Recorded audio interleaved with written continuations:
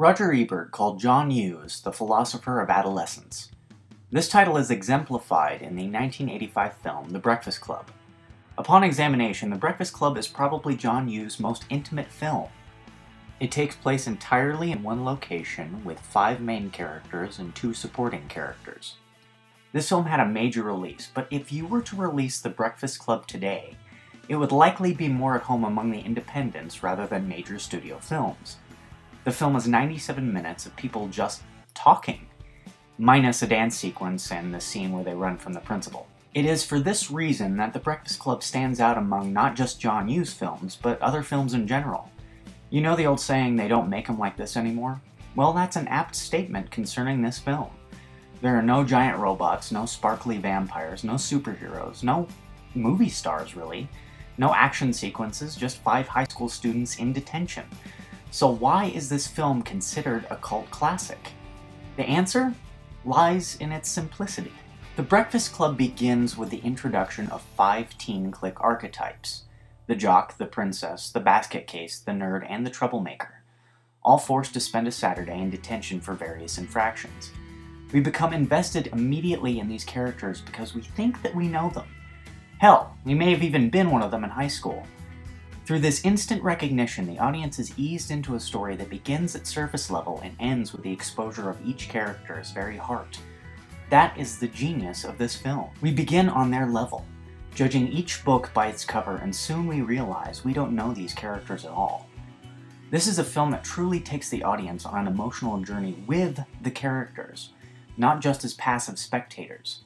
With each new conversation, story, and revelation, we are forced to re-examine who these characters really are, just as they begin to re-examine each other. The awakening of these characters shows us their humor, their fear, their anger, their intelligence, and dignity as they discuss everything from their crimes to their parents and friends. They go from being strangers to enemies to allies and back around again. In all honesty, I can't think of a recent mainstream Hollywood film, let alone one about teenagers, to show such range of emotion. In a pivotal scene, the students call each other out on their behavior towards each other, and it's Claire, played by Molly Ringwald, that speaks honestly about their situation. She says that come Monday morning, despite the friendships forged in detention, they will all go back to their respective cliques, and no changes will be made. A harsh but likely statement. We, as the audience, want them to remain friends, but we also know that life doesn't come with Hollywood endings. As they delve deeper into who they are, these characters are also forced to examine relationships with the adults in their lives. The opening sequence in which the characters are dropped off for detention defines who our characters are in relation to their parents.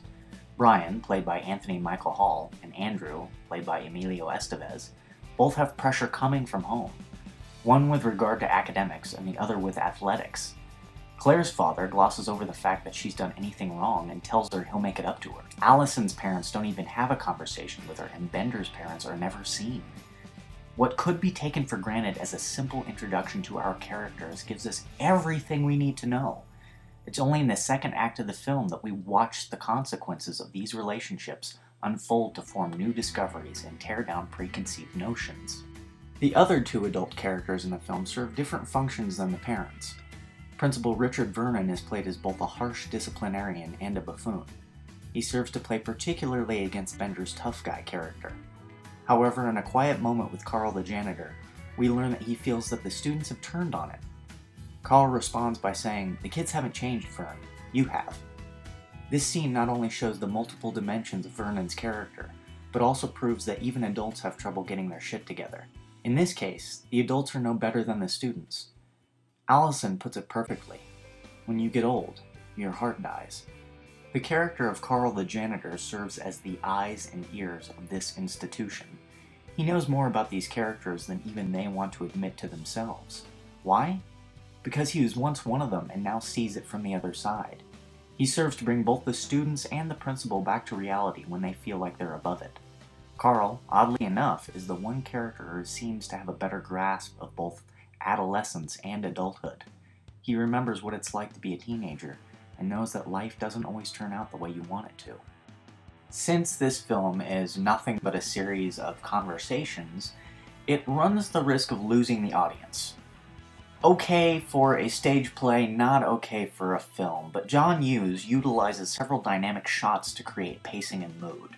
He also uses music to the same ends. This reinforces the dialogue by keeping it visually interesting and making both the emotional and lighthearted scenes stronger. This film is perfectly cast, and these young actors deliver performances that are as varied as their characters.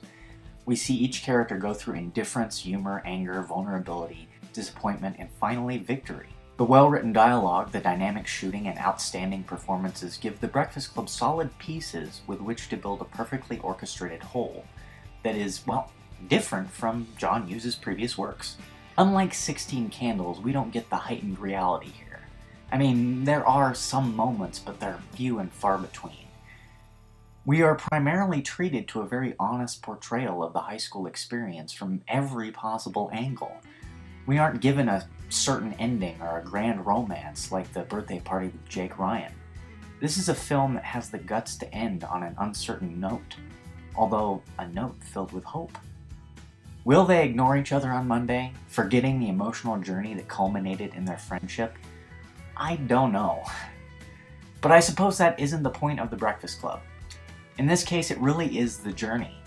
As the characters depart and we see Bender throw his fist up in victory, we are changed because, well, the characters have changed. In creating this review, I realized I could probably teach a class on The Breakfast Club alone. Because of this, I was forced to cut some sections out of the review in favor of length. If you're interested at all, I encourage you to check out the supplement blog found at www.cigaretteburnpictures.com. And tune in next month for my tag team review of Pretty in Pink.